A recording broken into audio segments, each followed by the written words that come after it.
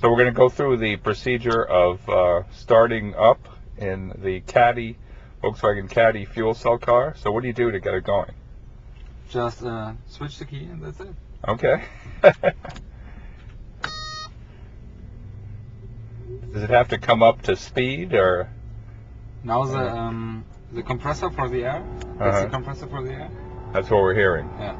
Okay. We're ready. And we're ready to go.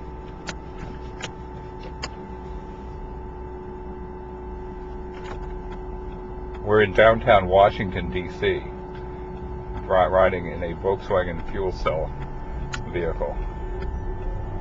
5,000 pounds, or I'm sorry, 10,000 pounds of pressure, which is, I believe General Motors also has that kind of pressure in its cars. Where's the fuel cell tank? Where's the hydrogen tank? Tanks are in the back, under the car. And is the fuel cell under the hood? Yeah.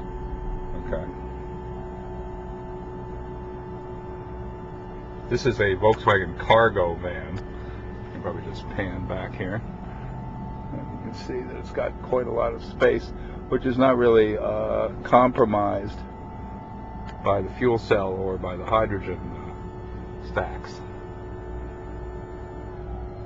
So you notice that hydrogen cars, like any other vehicles, are subject to being stuck in traffic, as this one is. The reason it's not moving is we have a red light. And out there is downtown Washington, D.C. You can see the traffic there. There we go. And over here, you can see probably see the red light. And it's stopping us. Okay, now we have a green light. And we're taking off under fuel cell power.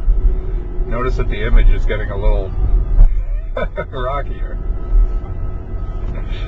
Okay, this is the view from a Volkswagen fuel cell vehicle in downtown Washington, D.C. And okay, we're stopped again. Jim Motivale reporting.